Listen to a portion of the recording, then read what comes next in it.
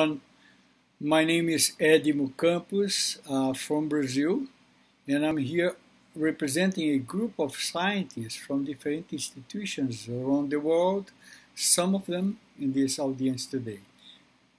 In this presentation, I will be showing you results we published recently in GRL, showing or confirming that the temperature in the South Atlantic, or the Antarctic Bottom Water in the South Atlantic, is not only increasing, but possibly increasing with an accelerated rate in the past few decades. Let's start with this. We know that the ocean, by means of this global thermohaline circulation, plays a very important role in the climate system.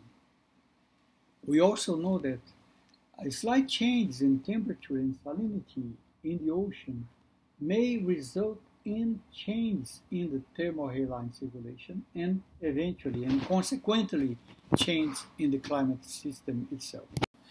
In the Atlantic Ocean, the thermohaline circulation can be represented by this Atlantic Meridian Overturning Circulation, or AMOC. The AMOC is actually composed by two cells. The upper cell, that is the more known component, formed by warmer waters flowing to the South Atlantic, to the North Atlantic, and eventually releasing heat to the atmosphere, sinking and then flowing back to the South Atlantic. But there is also this lower cell. The lower cell is formed by water sunk around Antarctica, flows to the north, and eventually return south together with the deeper branch of the upper cell. Important component of this lower branch is, or the lower cell of the AMOC, is that properties acquired near the surface are usually carried for long distance as part of the AABW flow.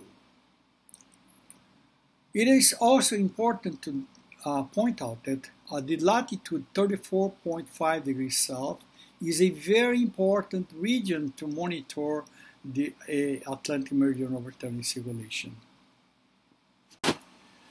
Motivated by this importance of the 34.5 degrees south, or actually the importance of the South Atlantic in this meridian overturning circulation, in the beginning of the century, a group of scientists from different countries decided to start a program to monitor the AMOC in the southern components, or the southern regions of the Atlantic.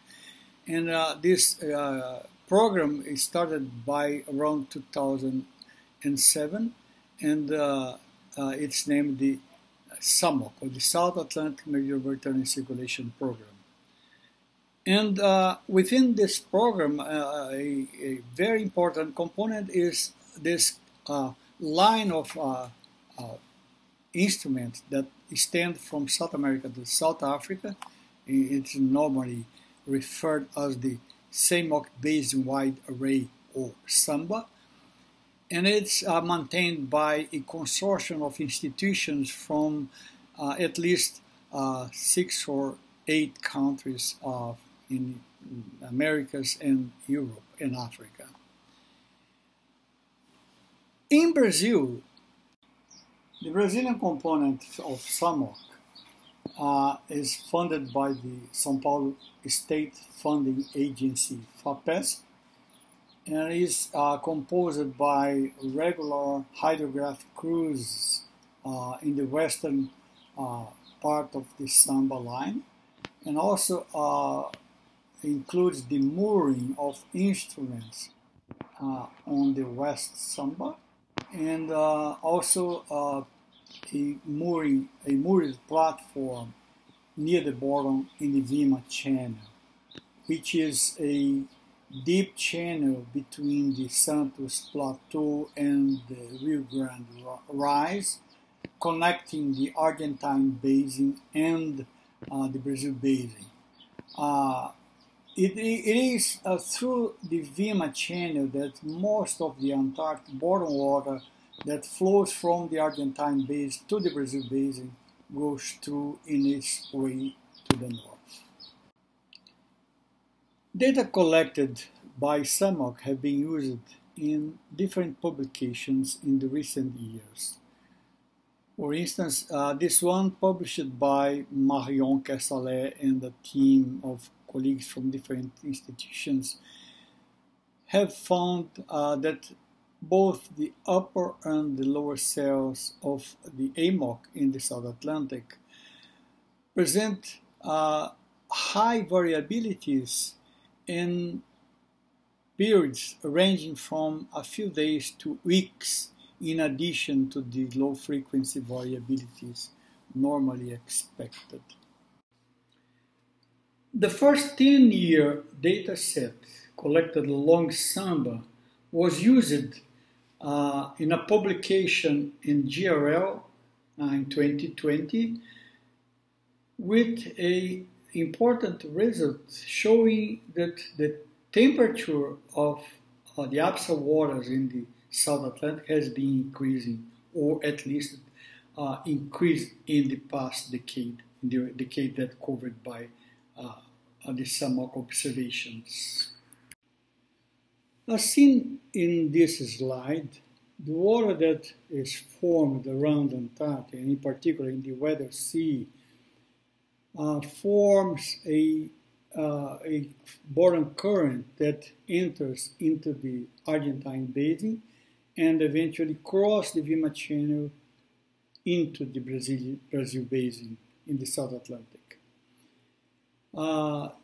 This Vema Channel is, for this reason, Vema Channel is a very important region to monitor. And in January of 2019, a platform composed by a current meter and a microcat, among other sensors, was installed, was moored in the Vema Channel at about 50 meters above the seafloor. The data from the Vema Channel collected by SAMBAR was analyzed in combination with data from other current meters, other moorings, historical data in the Vema Channel, and also CTD data collected by hydrographic cruises in the region.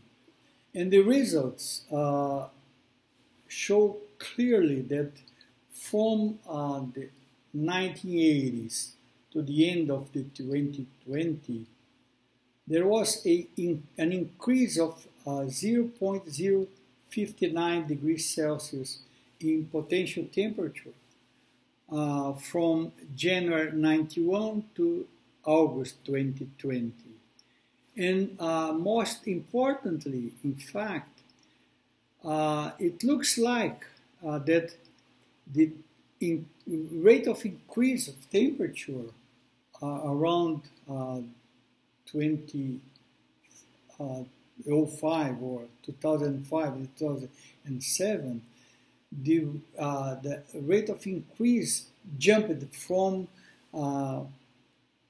about 0.0016 degrees Celsius per year to 0.0026 degrees Celsius per year. So a considerable increase in the temperature rate, suggesting that the temperature is not only increasing, but it's increasing with an increasing rate. So, in summary,